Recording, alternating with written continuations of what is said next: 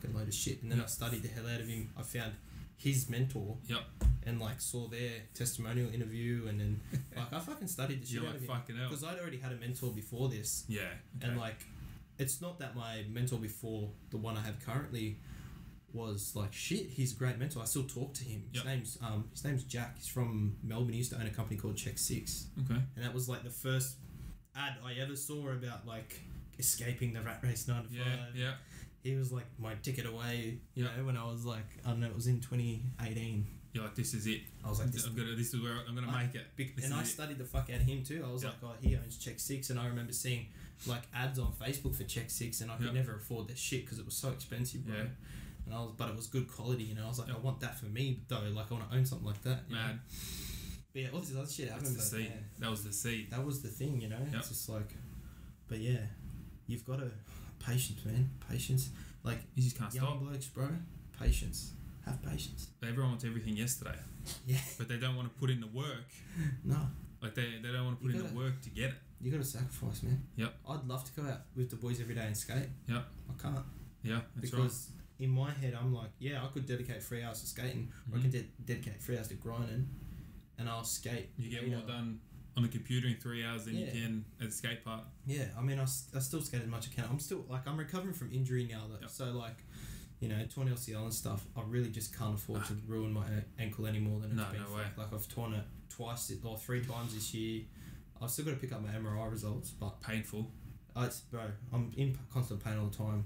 Like me and my mum have got this weird thing. I don't know if it's like an energy thing or some shit, like some weird mystic shit. Yep. But her ankle always gets real sore before it rains. Yeah, right. And like, cause my ankle's fucked as well. Like hers is ruined as well. She's got back problems in it. Yep. And I'm always like, Mum, me fucking ankle hurts. She's like, yeah, I know, so's mine. It's gonna rain. You know, so it's just like a thing we've started. But yeah, just keep smashing Voltarens, bro. Hope you're the best. You'll be right. Yeah. Right, let's jump. We kind of skipped it before cars. Jump back to cars. Yes. So you got the Lancer. I've got the Lancer. It's just a stock, fucking, I don't know, a 16 valve CE Lancer. 1.8, 1.6. I have no idea, bro. Whatever it is. I haven't even looked. I've looked under the bonnet once. Yeah, right. Since I bought it. Yeah. Just drive the fucking thing. Just fang it, bro. Mad. Fill it up with oil every now and then. Your what do you got? Is it VB? It's a 1979 VB Commodore. Fuck yeah. It's a SLE. Nice. But I mean, they're all the same without the parts and shit on them. It's just I think mine's an SLE. Yeah. But I've had different three trim, shells, different but stuff. Yeah. Yeah, just different trim and shit. But I mean, at the end of the day, it's going to be full custom. Anyway. That's right. A lot of people hate me for it because they're like, restore it back to it. I couldn't give a fuck. Yeah, you know, like I've got it. It's not owing me anything. Yep. And yeah, I've had a VB, so I've had this one for about a year and a half, I'd say. Yep. But I had another 79 VB when I was 18, 19. Yep. Me and the ex ended up getting rid of it at the time because we just didn't have the money for it. Didn't have the funds to do it. You know, so we thought it'd be best to give it an opportunity to be built elsewhere. It ended up getting crushed anyway. Yeah, right. The bloke who bought it crushed it, and then we ended up splitting up, parting ways and things like that. I ended up buying another one pretty much soon after. So I was like, fuck this, I'm getting another one, you know? Yep. So I bought one. It was a running car, full of rust, but it was running. Yep. It just had a 202. Oh, what do they come with? 202. So 202. Yeah, they come with a 202 carby, shot carby, no brakes. Yeah. Like you should see me and my mate Dale trying to get it off the trailer. Because I live on a hill, so we had to go around the corner and take it off the trailer and then try and fucking just get it down, smack it through the intersection and then just hook it in the driveway and hope for the best. And lucky we didn't fucking go through Mum's window. Go through the house. But yeah, no, we got it in there. I had that for not even, I reckon, 6 months, and then my uncle had a mate at the time had a shell. It had a motor, but I only bought the shell of the car, so I sold that. I ripped all the chrome and all the good bits and that off that car to kit for the other one because I didn't have any chrome. Ended up, I don't know how, but I've got 2 sets of chrome or something now. Nice. But I mean, some bits and pieces are bent, so I got to get them all fixed. But gave that to one of my uncle's other mates because he needed a full interior. And that had a full interior. I already had an interior in the other one. Which was the same as my uncle's 79 BB. It's ruined now because I had nowhere to put it. So but it needed to be redone anyway, so I'll get it restored when the time's right.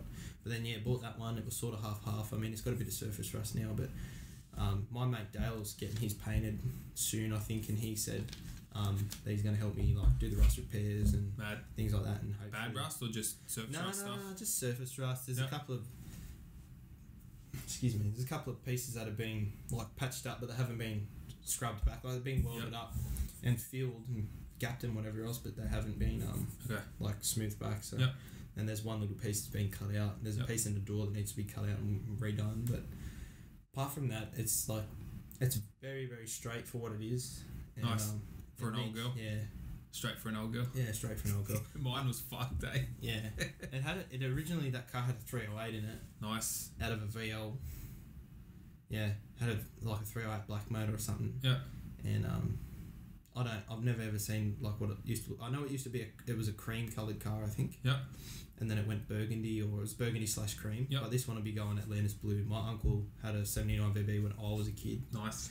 I never went in it, but I remember that was what sparked the whole. Like I've always been infatuated by cars. Yeah. My dad had a HT Kingswood that he built to Fairway. Waggett's Engineering. I don't know if they're around anymore. Waggett's Engineering built his motor, never even sold the car. Yeah, right. It ended up getting sold to a bloke out in Liverpool and put in a Tirana. Apparently, fucking screamed ass. It was a 30. It was a 307. Yep. Chev. Yep. Had like all the shit on it. Like it had been all the fruit.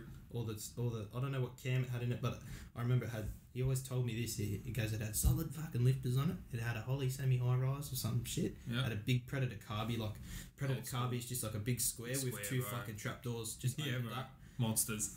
And it had like just a nice air clean. I remember having the motor on the stand as a kid. I used to throw shit down the piston blocks and that, because when they sold it, they had to pull it apart and there was like all shit like thrown down in the piston. I can't remember what the fuck they are on the Predators. I don't know if it's an eagle or Phoenix or something. It's like a bird on the front. Yeah.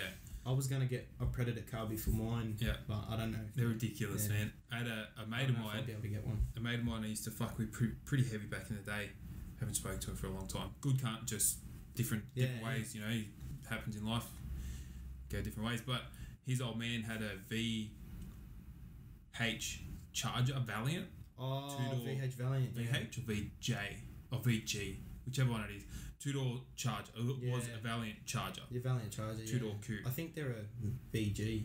Yeah, but that had not sure. I'm pretty sure it was just a 360 cube small block in it. But he had a Predator on that, and that thing was ridiculous. It just used to paint lines up. Every time he used to drive it, or he used to come over and see his son, he used to come see my mate, he'd just paint lines down the street. It was fucking mad. But I remember being at his house, and he had the hose in the fucking carby, just cleaning the carbon off the pistons. I was just like, I'm like, what are you fucking doing, man? He goes, loves it.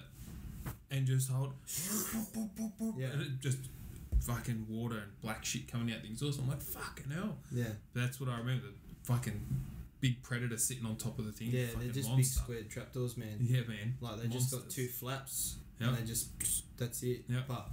But my issue is I don't know what I'm going to put in the car, because I really want to put a 468 big block in it, but the motor is that heavy, and then I have to get it fucking try and get it engineered and shit. LS Pro, it's what everyone puts in Commodores. No, I'm not putting the LS in it. Yeah. Fuck, that's a sin. Yeah. But nah, like respect the LS boys, but you can fucking have that. But I was always wanted either 355 or 383 in the car. Because my uncle's originally, I found the original owner of the car. His wife messaged me on Facebook and she's like, was your uncle happen to be Mars by any chance? Because I was looking for the car at the time. Yeah. His original one, never found it. Hasn't been registered since 1995. Like I've only got a few photos of it. In a shed somewhere. I fucking broke into his old house that was going to get knocked down to try and find any info on it. Yeah. You know, and it was funny, that house was going to get condemned. It's out in Menangle Road near Campbelltown. Yeah. And I was going to pretty much get knocked down. Like we broke in there. There's no one living in there. There'd been people squatting in that in there. But I remember he had like all these magazines. There was heaps of porno mags and shit. But there was just this big stack of fucking skate match, bro. And I remember like those were his. Like I remember that 100%. So I took them. Nice. And got them at home. He's got like a Starman comic book, I think it is. I've never even seen like the DC comic, but a couple of things. But yeah, I never ever found the car, so that's why I bought a shell. But yeah, I found the original owner, and she's like, oh, you know, how is your uncle? I was like, oh, unfortunately he passed away. Like they hadn't seen him since he bought the car, obviously, 20 years ago. Yeah. And I spoke to her husband, and he's like, yeah, you know, I built the car. We bought it off our mum, built it up, painted it Atlantis blue. He gave me original photos of the car, and it was a 253 with a 4-speed box and all this other shit, you know. That's mad. And so I've got the original specs of the car that my uncle's written down on the back of a fucking mad. That's cool. You know, I really need to try and get that. Laminated or framed or something. Because it's written in pencil, so it's like. But yeah, he had his messy handwriting. I've got messy handwriting. Get it framed up. But yeah, I found you know, all that sort of stuff, and I just thought, you know, like I'd love to build a car that represents like a tribute to his life, but also so I can raise money for suicide awareness and suicide prevention, not 100%. Only for men but for women as well. Yeah, you know, and that's the only way I'm ever going to get closure. Like I think when it comes to suicide and stuff like that, it's obviously how you take it. There's obviously going to be a lot of questions unanswered and things like that. I dealt with it for years. I blamed myself for years. I don't blame myself anymore. You know, I know he's in a better place. I pray that he's in a better place. I pray that he found peace. You know, at the end of the day, my duty here is to help the people going through that. That's how I felt. You know, that's like I was that stubborn prick when I was younger. And then, you know, like I didn't talk to my uncle up until, you know, he passed away. Like things like that, you know, we're very distant. He died in Cairns. He was from here, but he was living up in Cairns. He died up in there. And, you know, it makes you think. It makes you really evaluate your life and really cherish people around you. And that, you know, and that car, like I remember there was this one time, bro, it still gets me emotional thinking about it. Like, we went to Summernuts, my mates, and there was this fucking blue Atlantis blue VB there. And it looked exactly like his. And I just started fucking heart drop in tears, man. You know, I was like, fuck. You know, and I was like, I need to get one for myself. I have to fucking. It's a must. I don't care how many years it takes me, but I have to have VB Commodore 79 model.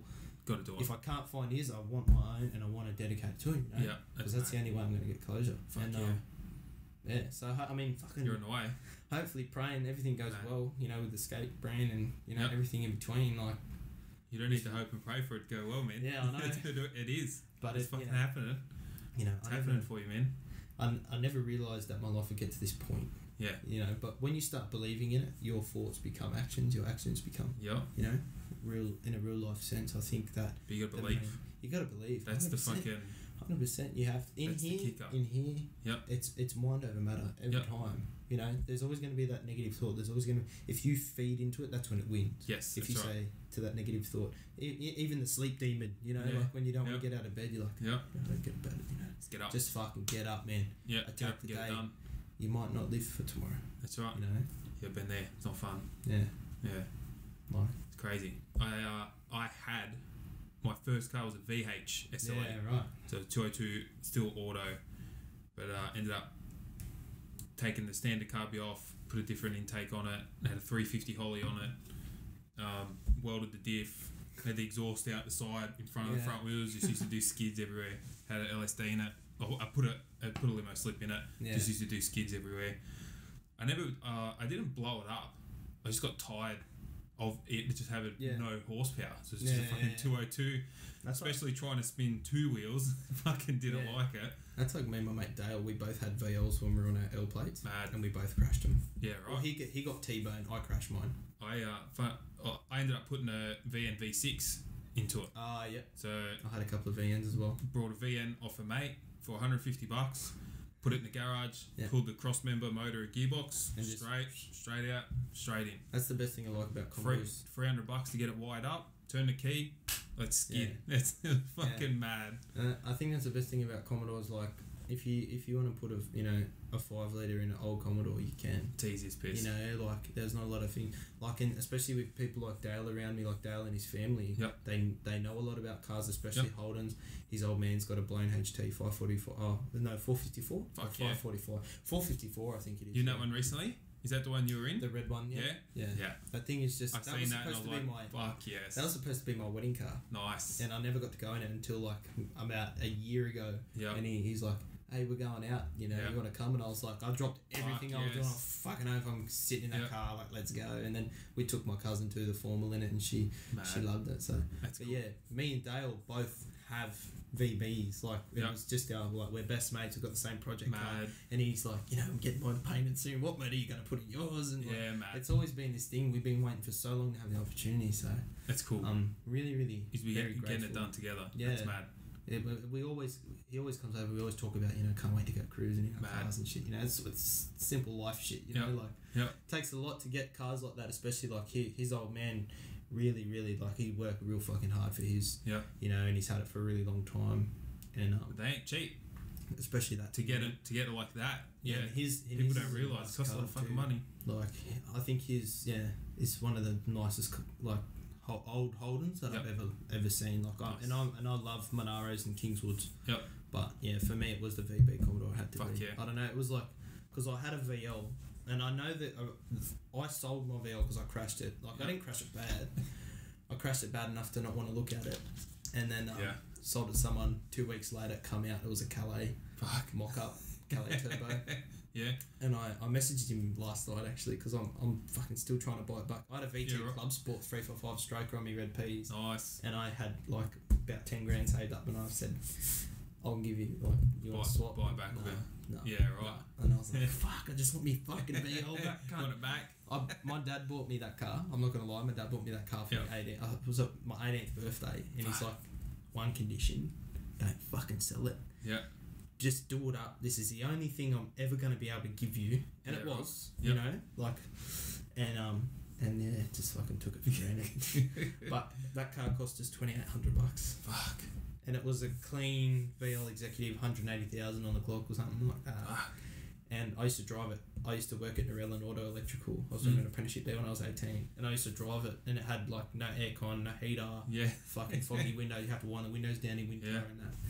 You fucking hanging your head out the window to see where you're going. And my mum hated it because she used to have to drive home. Yeah, okay. And she's got, you know, she's used to driving her Calais, like just a V8 Calais. It's nice and comfortable. She gets in this thing, it's fucking like, you know, it's an old bucket. And fucking, it's just a shit box car. Like, it was nice, but like to her, it's like, fuck this. Why can't my son just have a normal car? Like, yeah, not normal. Have a normal car. Yeah. I wish I'd have kept it, but, you know, fuck. I might be able to get it back one day. You know, I'll persistent with it. Yeah, I crashed my Commodore before I put a V6 in it. This years ago. I'm talking like I was 18. Oh, early 17. Yeah, it's not far. Fuck, halfway through my red piece, so it's still 17. Yeah, going to a mate's house up at, I think it was Oakdale. Oh yeah, somewhere up there. I think it was Oakdale. He lived at. I used to do a lot of stuff back then. I can't fucking really remember, but. Come round that roundabout at fucking Wallachia, drop down the hill. Oh, yeah. Fucking sideways. My mate. This way down the hill, lost control, up the gutter, busted both wheels, fucked the control arms, steering rack control arms. Yeah. Fucking the wheels hanging out, and I was tow truck. It's not, so like when I had my clubby, it was a 355 stroker, the most dumbest purchase I've ever, I bought it off a mate, but I was just like, I just split up with my ex-fiance. Yeah. You know, was like, fuck it, I'm getting a loan out and buying a car. Because I'm having my, you know, at the time, midlife crisis. Yeah. You're having my quarter life crisis. Yeah. You know? And I went and bought this fucking VT clubby off my mate. Him and his brothers built it, and then they'd sold it, and then they bought it back, and then they wanted to sell it again. And it had a few issues, but not many, and it had been in a big accident, but it had been fixed. Yep. And I bought it, and I just fucking, we all flogged it, like, just flogged the fuck out. Yeah. And I remember coming around, so before you know that roundabout at Wallachia, you go across the bridge and then you come up, there's another roundabout. Yep. So I'm coming back down towards Wallachia and I've kicked it out. And as I've come around, there's a big tree at that roundabout as well. And then I've come around, and as I've whipped around, it's like whipped back and I'm facing this tree, and I was like, look, I'm not doing that in this car anymore. But I got one of those stories. But I hit the tree. Yeah. I parked the VL in between two trees. That's how I crashed it. Had an argument with me ex-missus when we were still together about something stupid. I said, fuck you, I'm going for a drive. Yep. Didn't even have my licence yet. I was on a private road. She lived on a private road down Avoca. And I come out, just fucking smack first, second, third in the wet, you know, like on a dirt road, and it just started going one way. Yep. And I didn't let up for some reason because I'm a stubborn prick. Yeah. It started going the other way. Didn't let up, and then I just hooked it, and then just run up the embankment, smacked it in between two trees, went between both the deer fences, and then I was like, I had to get her to pull me out. I had to cut out all the barbed wire over the roof and shit. Fuck. Hobble it home, and then I had to go fix the fence the next day. Fuck. And that was the end of it, and then I got rid of it. Yeah, dangerous. They had a Supra. Toyota Supra. Nice. Just under 500 horse at the tyres. Fuck. Yeah, fuck, it was quick. was twin turbo. The guy brought it off, put a single on it. So yeah, big single turbo on it. It was fun, hey. Yeah. Cruising on the M4, you could be in 6th gear. You just go back to 4th and step off the clutch, and it'd just bake them as long as you had the balls to hold on to it. It'd just paint 2 lines. It was ridiculous. But I ended up hit the tree straight between the headlights. Fuck. 120 k's an hour. Whoa. Should be in a box. Like I'll show you later. I'm not going to go too far into it now. Every podcast has heard about it, I'm pretty sure. But yeah, insane. Same shit. Took off from work late in the afternoon. All the boys are at work. I'm like, yeah, man, I did a fucking 6 skid. Took off down the street. Just fatigued. Like a 12-hour day. Just couldn't hang on to it. Ended up, going straight between the tree. Took an hour and a half to cut me out of the car. Fuck, man. Yeah, fractured 3 vertebrae in my back. Had 9 months off work. Couldn't walk. They had to teach me how to walk again in the hospital. Fucking full harnessing me, pull me out of bed in a crane and walk around and shit. You have to hold on the thing, man. But it was fucked. Worst time of my life. So I'm looking over you, man. But being out at all the ambulance and the fireys that first showed up, the first question they asked me was, how are you alive? Yeah. Because they've showed up to accidents where people have had head-ons at 40 k's an hour and they're hanging out the window like they're gone. Yeah. So it was ridiculous. But this is the fucking worst thing, right? This freaks a lot of people out. I accepted that I was going to fucking die. Hey. Yeah. Because I was doing everything I could to not hit that tree because I was looking at it out the driver's window and I was doing everything I could to not fucking hit it, and then it was just car started to come back, but it never going to happen, you know? Yeah. There was no getting away from the fucking tree. It was just... And it was just like, well, it was just... I put my hands in my lap and just relaxed, and they reckon that's why I didn't fucking die. Because like drunk drivers, they're relaxed when they have accidents. That's why nothing happens to the drunk driver. Drunk driver, yeah. Which I wasn't drunk. I was not drunk. I was at work for fucking 12 hours. But it was just that fucking realization, man. I was just like, whoa, this is it. Yeah. Hands in the lap, fucking closed my eyes. Yeah. And I woke up to the boys trying to open the door and get me out of the car, and then they were having an argument to leave me because they didn't know what was wrong with me, and neck injuries. They ended up getting a fucking... My leg was like a banana backwards up under the dash. I'll show you pictures of the car later on. It's fun. But, yeah, very bad experience. Another reason why I started this and why it's all about perspective and how you look at life and mindset and things are presented in front of you. You got to recognise that it's a test, like we were talking about earlier. Yeah. You got to recognise it's a test, and then you overcome the adversity. Exactly. You put the struggle in. Yes. And then that's the step. That's the step up. And then what do you know? You got another fucking problem. And then new levels is new devils. 100%. You know, the one thing I will say, I'll say it straight to the camera, but life gives the hardest tests to those who are strong enough to endure them. Fucking A. Right? So if you're in a test right now, just trust the process. I agree with that. Like, that's what it's about, because, you know, I say God, but I'll just put it in a life perspective for everyone, because it's just, you know, we cover all areas, and but, you know, you stay down through the hard times. I listen to a lot of Nipsey, so a lot of the things that I say like are from, like, they're emulated through song lyric. But, you know, it's... But they're the guys that fucking speak. They're the ones that, you know, yes, they were hustlers. Like, I've never sold drugs in my life. Might have thrown someone a 20 a weed. Yeah. You know, but I don't have the guts, bro, to sell drugs. And, you know, my family don't come from a... You know, they shunned us away from that. You know, they really helped us, give us a good life. Like, my mum had a bit of a harsh background growing up. You know, so did my dad. But my dad come from hard work. My mum come from struggle. Hustle over struggle. 100%. You know, and they made me that, and I couldn't sell drugs and shit, you know. Like, it's just not me. You know, but I had to figure out a way by any means necessary. So I just implemented the things that, like, Tupac and Nipsey and Dave East and Jay Stone and all those sort of dudes emulate about work ethic in their life. So by any means, I'm not a gangbanger or a hustler. I respect them for that. Just put in the work. But work rate. Gary V style. It's work rate. 100%. You know, it's just a legal way of doing the same thing. And it is a drug dealing method. If you got supply, you got demand. 100%. You know, there's an exchange there. That's right. That's how High Smile started. Supply and demand. They filled, like, there was a demand of people that wanted, you know, had home teeth whitening, so to speak. They filled that with their product. You know, that's how everything happens. You know, it's fucking crazy, man. So, when do you think you're gonna get the Commodore painted? It's a good question, eh? You gonna get done when your mate gets his done? Nah, his will get done first. I think the bloke that's doing the car, both of our cars, he lives in Candles. Okay. So I think that... Mad. Have you ever been out there when they used to have the burnouts and shit on out there? I've never been to the Candles one. I've always wanted to go. Yeah. But I think... I'm not sure good when place. Dale's... Good time. Yeah. Yeah, good time. I haven't... I've never been up there, so I'm super keen to go up there and have a look. Yep. But My Dale... parents used to live up there. Yeah, okay. Yeah, went to the burnout shop there. 5 years in a row. I've seen a lot of videos of it. Yeah. Like, heaps of videos, but I've never... Still speak to a lot of people now from up there, so if you're watching, shout out to you guys. Shout out to Candles, man. Fuck yeah. Some It's in the sticks, bro.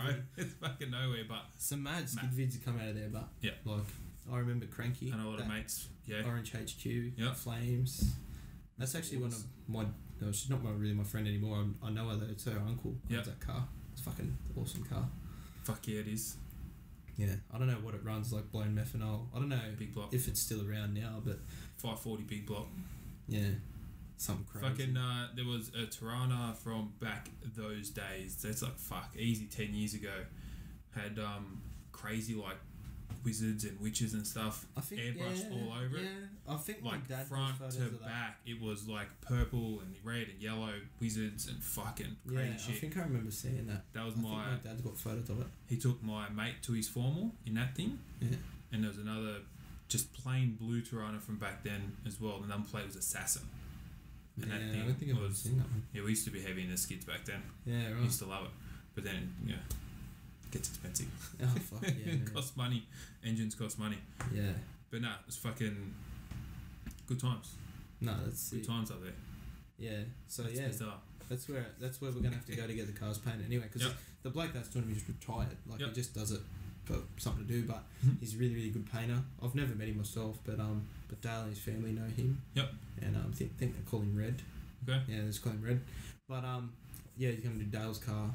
I'm not sure if Dale's like sort of organised when he's gonna do the car, but I'm gonna try and while Dale's car's getting done, Yep. it'll take it a while. We're gonna finish prepping the rest of my car because it's like I said, it's still I've got to finish Still shaving got a the bit of engine work to do. bay. Yep. I've got to like put the glass back in it. I Yep. might just leave the glass out until it's painted, but you know, got to put the glass and all that shit back in it, especially around the windows and like it's got windows in it, but the Rubbers and seals. Like, I and need to get everything. a bolt kit. I need to get a rubber kit. I need to get heaps of shit. Yeah. But as long as I can get the doors and the bonnet and the guards and the shell painted, You're off to a good start. I'm off to a decent start. I mean, Fuck I've had the project for 5 years and I've never touched one Yeah, of the right. cars that I've had because I've had the money and then shit come up. But you're doing other things. But I just You're have to doing other things with it. prioritise other things. Yep. So I mean, hopefully if everything goes well, that'll be my daily business car. Yeah. Like I was like, fuck it. Fuck If I'm yeah. gonna build it, bro, I'm gonna put K's on it because I don't give a fuck. Like I'm building this car. Get the name on it. Yeah, like To tax write off, bro. yeah. We'll see how It's much I can get advertising. away with. We'll see how much It's I can get away with. advertising. Driving around with it on to a degree. But It's at the advertising. end of the day, I always want a cool shit to cruise around in 100%. because like I could go and get a Mercedes like every other bloke. Yep. But I don't like that. I love And pay the repayments every week. Like pay the everyone payments else. every week. My finance team's doing that. Yeah. But nah. But I'll always just I'm heavily love like old school cars, and I was like, you know what, if I can have it as a business car, as Fucking do an it. advertisement, Yeah. I'm gonna fucking do that. Fuck yeah. Because then people know who we are. Yeah. But also they know what the car stands for, so they know that everything that we do is for the greater good at the end of the day. 100%. Like I was saying before, like I used to focus on the money. I don't. Like in this business, I don't. Yeah, you can't. You can't focus on money. Money come and go, bro. The faster you You know, chase it, the faster it runs away. It'll come and go all the time. Your time doesn't though. That's right. You start dying the day you're born. Yeah, The day you 100%. take your first breath. Yeah, Don't waste that thinking about money. Money's nothing in this world. There's enough money to go around. 100%. Let's so we have done a quick run through of who you are, what you're into, what you're about, kind of what you like with your cars and your direction of life and what you want to do. Yeah. So let's kind of try and change direction again and jump into what do you want this to become. So say, I don't want to say like a 5-year plan, 10-year plan. I don't want that kind of scale.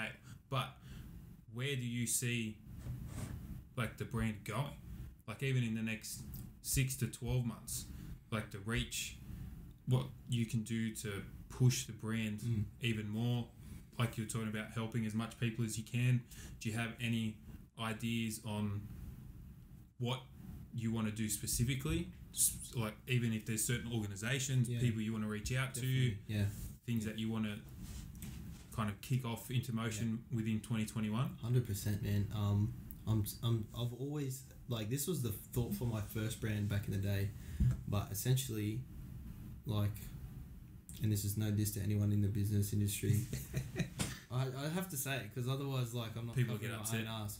Yeah. I want my brand to be the biggest in Australia. Fucking A. Like, straight up. But that's only to push me to continue. It's not for me to be like, yeah, look at me, I'm a fucking sick cunt. It's for me to go, I want to make this brand the best in Australia 100%. and one of the biggest, if not the biggest. But in saying that, you know, in saying in our essence that we are a skate brand, we are a skate brand, but I focus more around the community of people that we are come from different walk of life. And you don't have to be a skater to wear our shit. That's right. You know, anyone can wear it. Anyone can wear it. So I think, like, for me, I've pretty much just, everybody knows me because I'm so authentic. So I've sort of established who we are. Yep. But I definitely I'm trying to figure out, like, because I've never really tried to incorporate a charity as such, like Beyond Blue or anything like that, like proceeds from the sale, like, you know, percentage of proceeds go to charity for every drop. So I am trying to figure out, my mentor's on holidays now, so I can't do it right now, but in the new year I'm going to ask him, like, how can I incorporate this? The best way you can exactly that. But there was also another idea I had. If I can't do it with Flossin Supply in its essence, what I was going to do is actually rebirth my first ever company, which is Refuse to Sink. That's where that whole thing started. Like, that's what I got the tattoo for. Was the Weight of the World Refuse to Sink, and so many people love that. So maybe, like, I could do definitely, like, certain products that we had that go straight to charity. Like, so they just cover the cost 100% of that.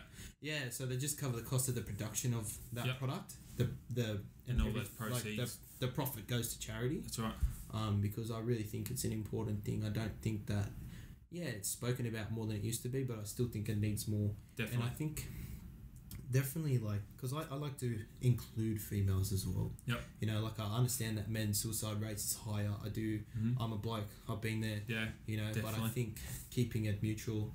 You know, and just suicide awareness in general. Suicide prevention in general. Everyone goes through shit stuff. they deal with, you know, and, you know, some blokes might not agree with that statement, but at the end of the day, I care too much about the human race, about people, bro, because I've seen people come and go, and nobody deserves to. 100%. There's 8 billion people in the world.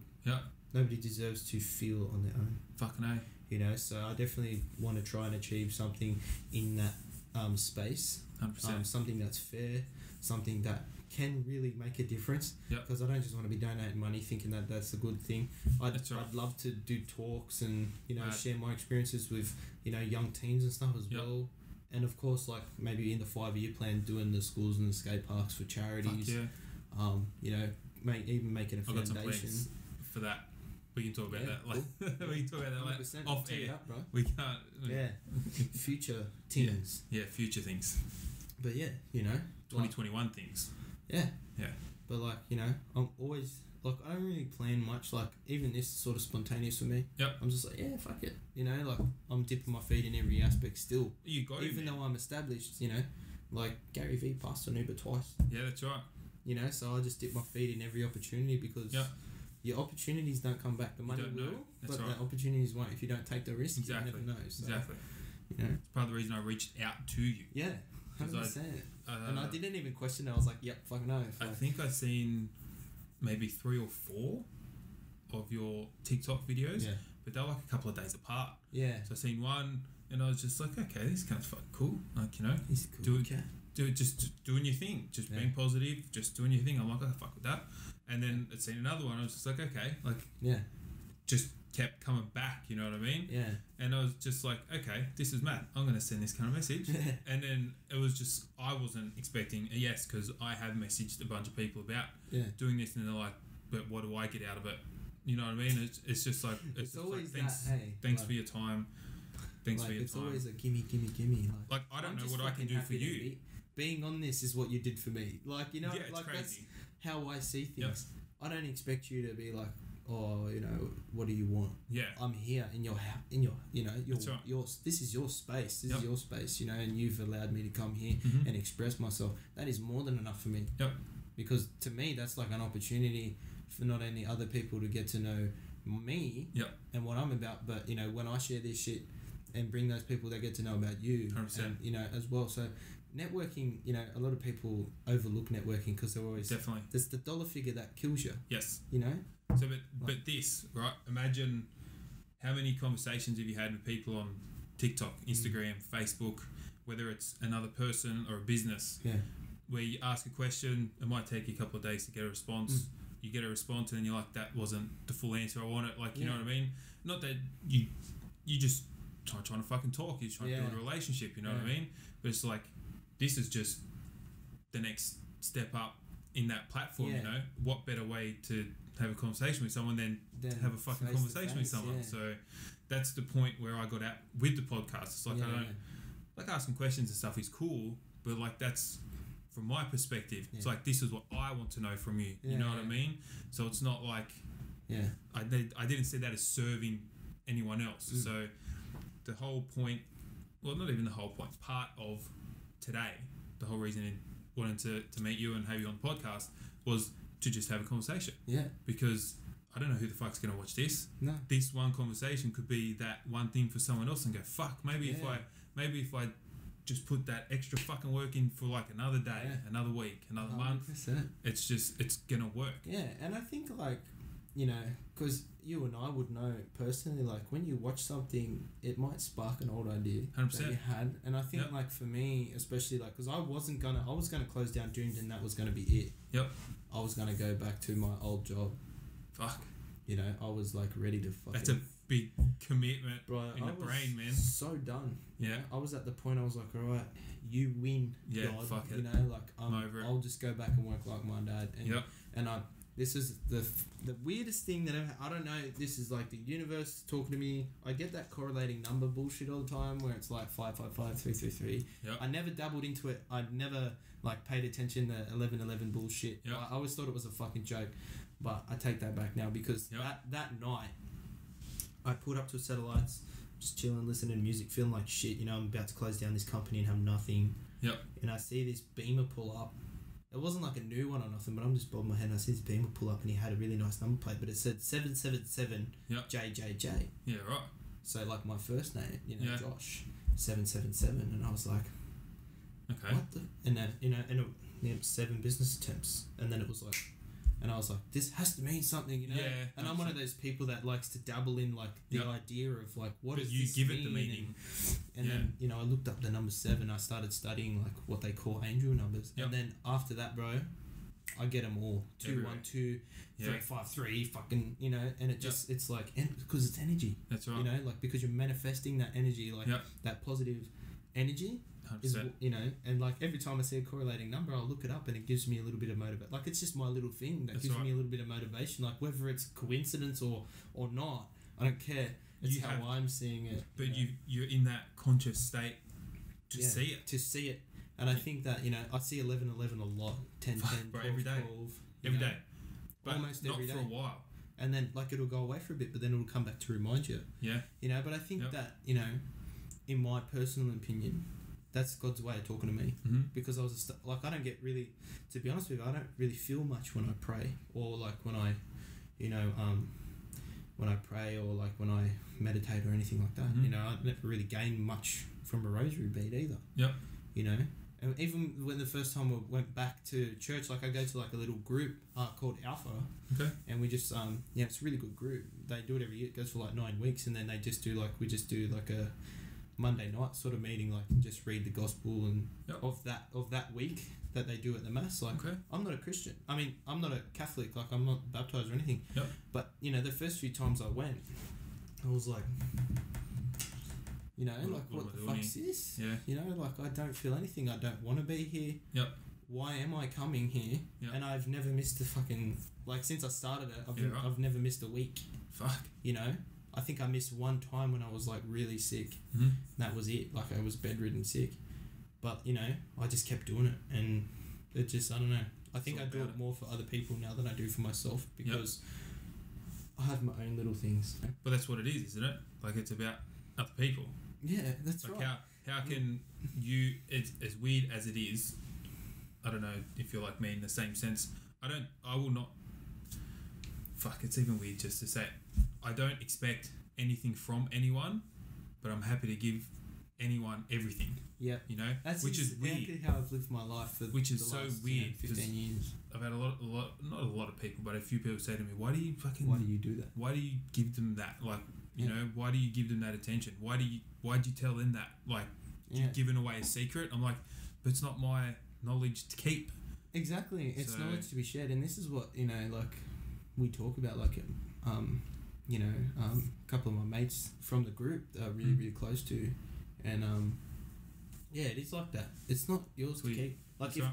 like, you know, even when you pray, if you believe in God like I do, God, you know, when you pray to God and you say, "If I can take away my struggles," He's not just gonna wave His wand and like take away, but He's gonna give you opportunities to be courageous and be strong, to overcome the struggle, to fucking hustle over struggle. That's you know, right. and I think that's what a lot of people get misconcepted about, whether you believe in the universe's energies or religion or any, you know, witchcraft, mystic shit. Like, at the end of the day, you're the sole source of that energy anyway. Exactly. Whatever you put out is going to come back to you. You put out negative, you get negative back. 100%. If you have an ego, that ego will be crushed. Fucking A. You know? But if you're confident within yourself and that comes from a pure place, that's not ego. That's just you being confident. You know? Right. And I think that's where people get misconcepted, especially about people like me. I'm not a prick. I'm not an egotistic person. I don't want to prove anyone wrong. I'm trying to... It's me versus me, bro. It's just you. That's right. 100%. You know, it's me versus me. But a lot of people get misconstrued because a lot of people misjudge. Sorry. Yes. I'll go with that. A lot of people misjudge cockiness or ego for confidence. Yes. Because they... It's very... But it's lacking in themselves. And the thing is like, I can tell you, sit here and tell you the truth, and some of your viewers might be like, he's talking shit. Yeah, that's right. But, you know... But it's not because you're talking shit, it's because they might not be able to express themselves the way that you can. Their opinion, their view, their perception. Yeah, perception, you know. That's right. Well, their perspective. Yes. But I think, you know, when your intentions are pure, people can pick up on that. 100%. You know? Yep. Like, I wouldn't, you know, at the end of the day, like, I never thought to myself in 2020, coming into 2021, I'd tell everyone, people that I've never met, my entire life story. Yep. To motivate struggles that you've faced. But everyone, you know, not that everyone goes through the same things, but a lot of people experience very similar thoughts, similar things throughout life. 100%. But always think they're the only one. Yeah. So until you start talking to someone and you go, "Oh fuck, you went through something like that too." Yeah. And you're like you need to show them that they're not alone. Yeah. That's right. And that's where that kick come from. So. But I like what you said before about when I messaged you about being on the podcast. You're like, fuck yeah. Yeah, like, I was just keen as fuck. I'm like, dude, this guy wants me on his podcast. Yeah, he's a gangster, you know? It's crazy, but because the first thing I thought of just like a couple minutes ago when you said it was fucking David Goggins. Have you seen? Yeah, man. I can't remember. It's the world's hardest man, mate. Yeah, fucking A. I can't remember the dude. I was watching him not long ago. I only just started following one on TikTok not long ago too. He went and stayed with him for a while. Jesse something. I can't remember. Can't remember his name. But he ended up staying with him for like a month or something to like learn about program him and all that kind of stuff. But Goggins said yes. He goes, motherfucker, if you're crazy enough to ask me, I'm crazy enough to fucking come. Yeah. And that's the first thing I thought of. It's just like, well, fuck, I asked the question, and you're just like, yeah, no worries. Like, fucking up. If you want to ask the question, we'll fucking do it. Yeah, bro. But that's all it is. You just gotta ask the fucking question. That's it. You gotta step out of your comfort zone and ask. You know, like even if you be used to it. Yep. Like we don't know each other. That's right. We know each other on a certain level now. Yep. You know, and I'd love to come back and do more podcasts in the future. You know, but if you don't ask, you don't know. That's right. The biggest risk in life in anything you do is never taking that risk. That's right. You know, and like the quicker you no understand risk it, is a risk. Yeah. Like, and I think that, you know, like I said, people just get carried away with the what's in it for me or the dollar symbol. Yep. Like, do the shit first, and then figure out what you got out of it. That's right. And take away the good parts. 100%. You know, and the lessons and, you know, the experience. Yep. like if this goes on YouTube and gets 10 views or it gets 100 views, 10 people. Well, it doesn't change the way I feel about it. Yeah. Like, you know, I'm still happy. I'm sitting here learning, getting to have a conversation with it's you. the same you as know? me, you know. It's so an I'm not amazing experience for me. I'm not like, yeah, man, this is gonna be fucking 1,000 views. Fuck yeah. It's just like, man, I couldn't care if I get 10 views. Like you said, that's 10 more people that might now have some relation and go, and fuck. be inspired. That's right. And it came from your podcast, you know. Like, that's right. I'm just happy to be here, part of that process, you know, because out of those 10 people, that one person might do something that helps 1,000 people. Exactly right. So that's the knock-on. And that's, I think, my you're completely oblivious that you are actually helping people. Me and my mentor were talking about this as well, like, depending on, like, say you have, like, say 100,000 viewers. Yep. Or 100,000 followers. Yep. Say, per se, like, between your platforms. And then, like, it's a percentage. Like, you might only get 1% that come and buy something for your shop. Yep. Like, yeah, I've got 17,500 followers. That doesn't mean every single person is going to come and look at my shit. Fuck. Some people are there simply to see the content that I'm just to out. see you. And they're the ones that engage the most. Yep. And like, yeah, they might come across and buy something because they like it, they want to show support, or they want something, you know, limited edition, whatever. Mm-hmm. But at the end of the day, my biggest, I'm kind of like Gary V. Yeah. Like I am the face of inspiration. my brand. Like, I'd rather change someone's life with my words than give 100%. Them a t-shirt. Yep. You know, but like I said, my products are pure hustle. Yep. So when they wear it gives them that sense of feeling that it gives me. Like, I'm wearing a Flossin Supply t-shirt. 100%. This one's not even out yet. Yeah. It's probably not coming out. See, it's my CEO shirt. Jumper. Yeah. You know, like, it's just the one I wear around, so I don't get noticed too much. Like, because I see people at the lights and they're like, hey, I follow you on TikTok, you know? And I'm like, oh, shit. Yeah, I put stuff up on, like, it's Jordan Springs page, Cranbrook page, Penrith page, all that shit. Put shit on there all the time about whatever the fuck I'm doing at the time. And then I'm walking around at the shops and, like, whether the fuck they know that it's me or they know the brand, but I see people looking at me, I'm like, is he looking at me because they... Yeah, like, who's that guy? Like, do they recognise, like, me? Do they recognise the name? Like, it kind of makes you want to say hello to people. Yeah. But then it's just like, I don't want to be that weirdo that's just be like, hey, bro, like, you know. It's like I see a lot of people, because I went to St. Dom's and there's a lot of people that are like, yeah, Dommy's boys, I remember you. And I'm like, fuck that. Yeah, right. Bro. Like, I don't want to remember me back then, you know. Like, that was such a shit time. But yeah, like, no, it's cool, you know. Like, I think that the power of your words is it's crazy. You can change someone's life, you know, with what you say. So, you know, it's like that Spider-Man thing. With great power comes great responsibility. I think everybody in their own life has that responsibility. It's not just the people that have, you know, a following on social media. It's everyone. The thing you say to that guy on the street is a, you know, like, but we don't think about it like that. That's right. You know, so you just make sure you do it out of the goodness of your heart. Yeah, man. And for the people, for yourself, your family, and the people around your family first. That's right. And, you know, everything. Even strangers, man. Sometimes I see people having a bad day, especially in the truck I'm at. Yeah. Up and down the highway from Rural and servos and fucking Maccas and all the rest of it. Yeah. It's just people travelling. Yeah. People are always having a bad day, trying to get somewhere quicker than you, cut you off to get somewhere, and then I pull up like 15 minutes later at the servo and they're there. Yeah. And I'm just like, oh, this fucking guy, you know what I mean? Like, because I didn't let him move in front of me, it's like I slow down for him and they just keep going. Yeah. And then they move over and they give you the finger and it's like, especially driving a truck. It's like, I slow down for you, man. Like, fuck. And then you see him in there and I've had it happen a couple of times. Something. No, but they eyeball you. They look at you like, is this, like, can I fucking say something or what? And I'll just be like, how are you, man? Like, just say hello. How are you, man? Oh, yeah, not bad. Yourself? Yeah, I'm not too bad, mate. How's your day? Yeah. And they just... they go, oh, fuck. Yeah, they don't know what to do. They don't know what to do, And it's weird, because everyone's so fucking wound up, man. Yeah, and they're all like this, like, all day, like, my life's so fucked. Like, no, it's not. You're making up scenarios in your head. And I used to do this so much, you know, like, and then, you know, I remember this one time... It was on TikTok and someone was like, that car is gay as fuck and this and that, and I posted a video. I said, I'm doing this car because I lost a fucking baby this year and it's been a shit year and I'm just trying to fucking brighten people's days, alright? Yeah, that's right. Like, I'm fucking had enough of these people. Why have you got a fucking problem with it? Why has everybody got a fucking, you know, just absolutely hound people for trying to bring some sort of peace to somebody else's life and then gain, like, I'm an empath, you know, I really just, I want to heal the world if I could, you know?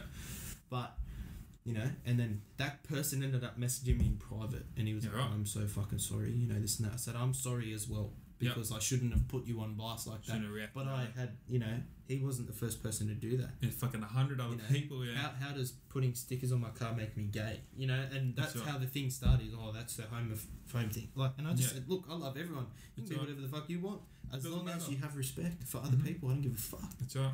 You know, but I wonder how many other people he's done that to, but like I think it really got to him when I was like, look, I've been through this. That's right. It shouldn't fucking like I shouldn't even have to go there, but I, you know, this is the thing. This is what pissed me off about Doomed so much was that I had to go to my source of pain to each person I had an argument with, and explain why I was going so fucking haywire. I had all this other shit going on in my head. Plus, I got this bullshit here about Chinese whispers within that scene. You know, so I had to like build the bridge. You know, but at the end of the day, may the bridges we burn light the way. Yeah, fucking man. You're not meant to go backwards. Sometimes you're meant to like cut certain things off. And move and 100%. That's it. You know, rebuild, hustle over struggle, stay flossing for life, bro. Keep marching. Yeah. And just don't stop. Yeah. Life's just one big learning curve. Fuck yeah, it is. You know. So, what are you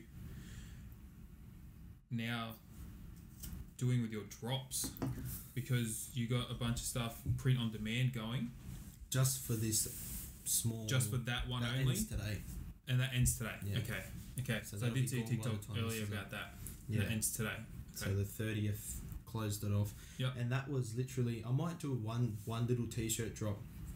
But honestly, to be honest, like it's the same quality. It's AS color. The only difference is with print on demand, it doesn't come in my packaging. That's right. But I'm actually switching my packaging because I want to be more biodegradable packaging. You use the Heaps Good now, do you? I do use the Heaps Good. I do have got a stack of them. Yeah. I have. Well, they changed their name now. Did they? Yeah. Surely not. Yeah, they're Heaps Good now. Sorry, I'm going to get out of the frame now. They were Dirtbag. Okay. Yeah, those are the ones that I got. They were Dirtbag, but now they're Heaps Good. Okay. Yeah. Same brand, same name, same company, same Okay. brand, same people. Yeah. They just changed it to so I'm switching to biodegradable because the world really doesn't need more plastic. No, it does not. I'm trying to get away from even using those. Yeah. But I got a feeling I've got another idea. But what I want to do I still got to package it in some way. Yeah. So it's the best way to go. But like I know you can get biodegradable fucking tape these days. Like it is more expensive. But I mean, for the bags, no. But for tape and shit, yeah. That's right. But I mean, like, for me myself, I'm just gonna get a screen and screen them myself. Like, I still have like a stack of the plastic ones because I bought like 150 or 100 of the ones with the Flossin Supply. But yeah, I really want to move away from plastic as much as I can. Definitely. Also, with like packaging things, like I am working on like flossing up the packaging. Yeah, you could say. For custom boxes and things like that. Because I've got a lot of. I won't go into too much detail. I'm going to give too much away. I'll say it off camera. But there is a couple of really exclusive drops coming. Nice. Next year, probably more towards the end of the year.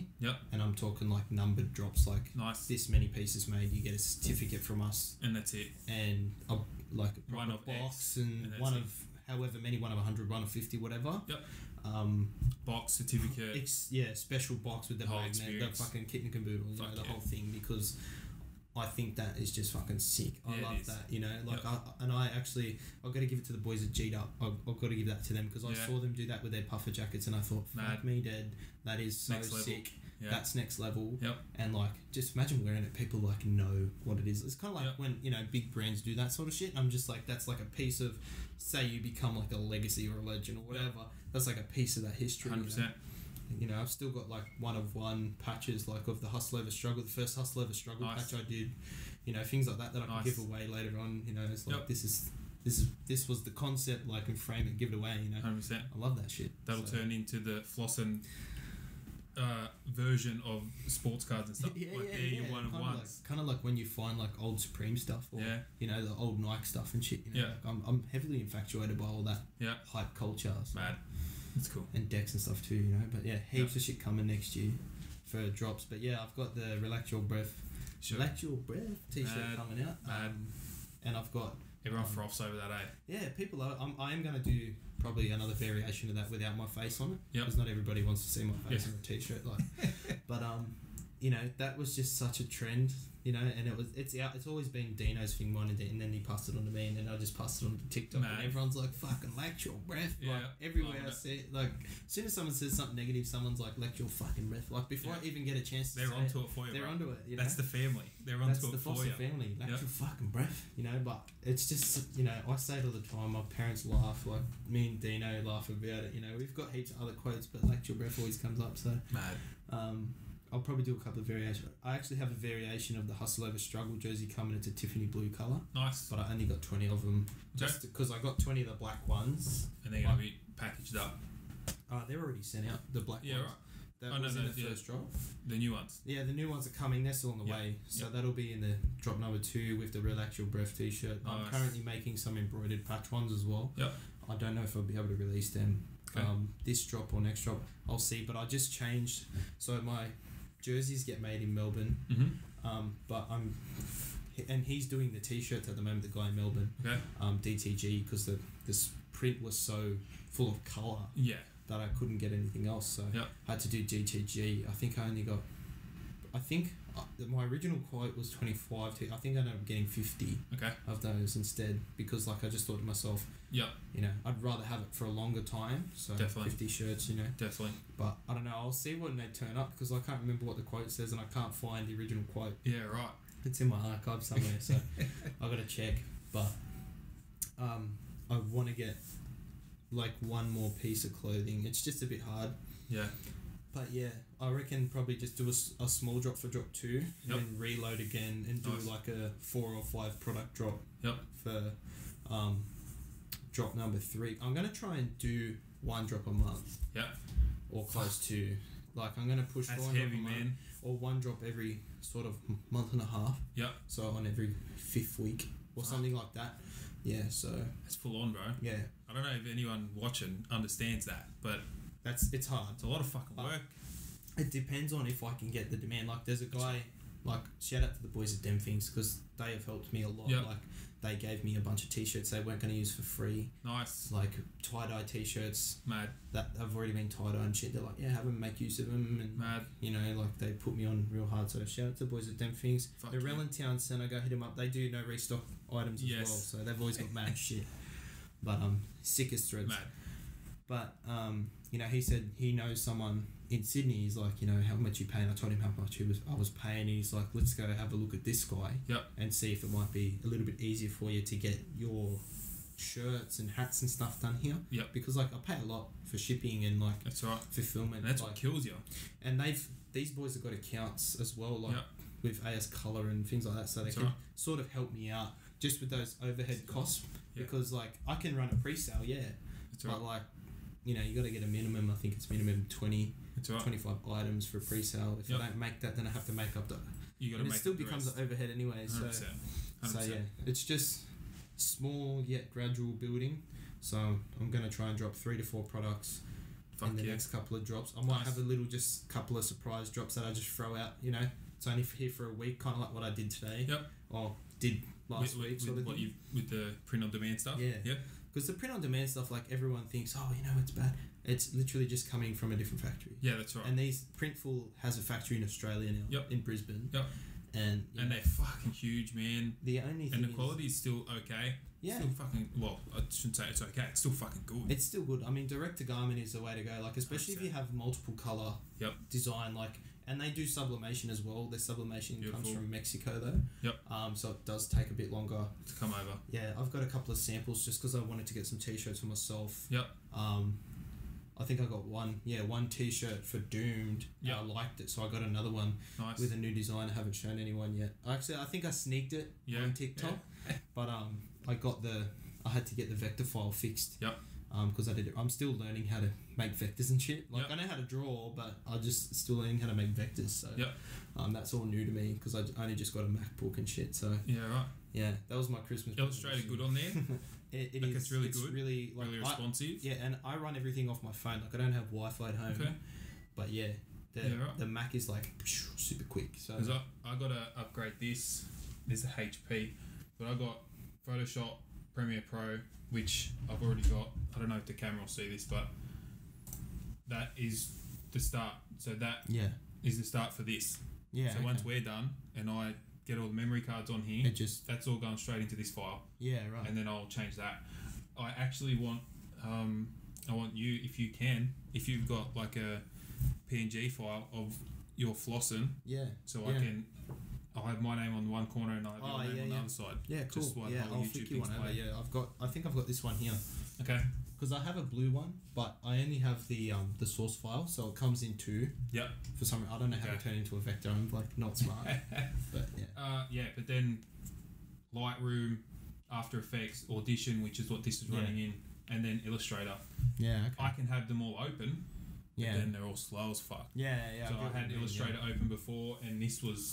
I was just doing some testing with the mic just to make sure it was all good and working. Yeah. And it was just real laggy. I'm just I'm just going to have to close it and get back to it later. So that was like my old computer. I had a Toshiba, and I literally fucking made that computer last. It's 10 years old. Like I got it when I was in school. Yeah, if it works. And I used it for year 11. No, is it 10 years? No. When did I graduate? 2014. I don't know how many years that is, but I had it in I think it's a 2011 computer. So pretty much 10 years. Yeah, nearly 10 years. Yeah. And I used it, my mate used it, he broke it, I fixed it, and then used it again for this whole time. Fucking hell. And it was shit the whole Soldier. time. It was shit, but it made me a little bit of money, so I can't really And if it works, wrong, But you're hustling, brother. You're fucking making it happen. Right. But when I got that MacBook, bro, game changer. Like my parents, I'm not even gonna lie. I'm fucking grateful for my parents, man. I'm not even gonna lie to you. Like I work hard for my shit, and I don't ask anything from my parents. That was my Christmas present, man. And like I didn't get nothing else, and I didn't even expect it. Like my dad took me to the shop, and like he was like, "Oh, you said you wanted to look at MacBooks, eh?" And I was like, "Yeah." We're looking at the MacBook, and he's telling us about it, and he's like, "Yeah." My dad was like, "Oh, have you got it in stock?" Yeah, right. And he's like, "Yeah." And he's like, "Yeah, we'll take that one." And I'm like, "Hey, what are you fucking doing? I'll buy that for myself, man." He's like, "It's my Christmas present for you." Mad. I want to see you succeed. Mad. And like, I was like, "Dad, no, like I want to get that for my." Like I felt bad, know. But he's like, "No," he goes, "Shut the fuck up, man." Like he goes, "I want to see you succeed." That's and right. You've been working hard, like, and I can see that. But he already knows that. And man, he just I 100%. still get emotional about that shit because like I don't take that for granted. Like, I've never been. It's mad that he can recognise. Yeah. So he knows you're putting in the work and you're fucking going, and he's like, that's the tool for you to progress. Yeah, 100. And like, that's and he's cool. like, don't see it as a handout, Josh. It's not a handout, Josh. Yeah. It's not like that. Cool. Like, I'm your fucking dad. You know, and I will always do my best to watch you succeed because I know that you're always gonna give it back to someone else. 100%. When you have kids or when you find someone that needs help, I know you're gonna help them. So I'm not even afraid to say that. Like I'm grateful for my parents, bro. That's mad. Gotta be 100%. Without my parents, I wouldn't be who I am. 100%. Like I'll always pay homage heavy to my family, bro. Especially like being Italian, we're really family orientated. My mum's part Kiwi. That's where the Kiwi thing comes from. Yeah. Nobody believes me because I'm white, but that's where the Kiwi thing comes from. Trust me, I live there, man. There's more white Kiwis there than anything else. But so more white fellas there than anything else. But part Kiwi, but more Italian than Kiwi. So that's mad. Yeah, it's cool. Family, bro. Family first. Everything, bro. Family. They were with you when you had nothing. So remember that. If you have a family, cherish them, and even if they're not related, they're still if you have someone significant in your life, it's family, bro. Flossin family. I consider all them people my family now. Yeah. Fuck yeah. I'm a really non-judgmental person. Like unless someone gives me a reason to be a prick, I'm pretty alright. Like I think the only thing I sort of arced up about was when that bloke was like, "Oh, why do you make sad videos for clout?" And it was a video about my uncle. Yeah. And it's I said, fucking easy, and bud. I had a lot of negative comment because of the way I came at him, and I was like, you think like I'll fucking tap your jaw in person. Yeah, that's right. Say something like that because but they don't speak on my fucking family like that. Right. No one would say that in front of you, but no, I could fucking put money on it. But it was 4:30 in the morning. Yeah. I've just come home from a cracker day. You're like, who the fuck is and this I'm like, bloke? Fuck this guy, bro. Like, he's got no idea, But I mean, you know, there was a lot of people, oh, you lost me when you said I'll tap your jaw, and it's like, you know what, if you've never experienced a loss like that, yeah, that's right, you don't understand. So lax your 100%. fucking breath too, you know, Yeah, like right. I'll get on that side, yeah, that's don't right. make me go there. But you know, at the That's end of the day, you know, I'm all, like, I try and treat everyone as nice as possible. You have to, man. Yeah. It's bizarre because I haven't experienced none of the loss that you have, which is, I don't know if it's a good thing or a bad thing, but I do know people that have experienced it, and it's, I don't even want to fucking speak on that because I haven't been there. I can't explain that. No, it's one of those things. It's like, crazy. People that have experienced a lot of loss are the people that give the most, because you know what that feeling is like, and you don't want people to be there. And I think, I mean, for me especially, like, I wouldn't say I know heaps of boys, like, you know, some of my mates that have lost twice, tenfold more than me. Yeah. But I think it's the way you perceive life. Like, my 100%. uncle's like my second dad, bro. Yeah. You know, and when he died, I was like, fucking why? Like, why do people fucking do that? And I was so just full of rage for so many years, and just like, why did he fucking take his own life? I don't get it, you know. But then I learned about, you know, he actually had a condition or a disease. I don't know what it's called, body dysmorphic disorder. Yeah. So it's like, you know, he was like on a lot of psychotic medication, and just, you know, feeding into that sort of energy, and you know, it ended up for, you know, taking his life. At the end of the day, I'll just do my part to fucking show people that 100%. there's help, you know, 100%. because, you know, if your subconscious mind, bro, I'm telling you, it's a fucking very powerful tool. Fuck yeah, it is. And you can get lost in it, you know, and especially when you're young too. Like, that happened when I was 15. Fuck. And I've had a couple of mates die, or a couple of, you know, acquaintances from school. You know, I got, you know, but, you know, it's one of those things. That's right. Yeah. If anyone watching needs help at all, you don't have anyone to reach out to. You don't have anyone to reach out to. You don't know how to reach out to anyone. Man, send me a message. Send me a message. Josh a message. Send just, you know, contact Lifeline.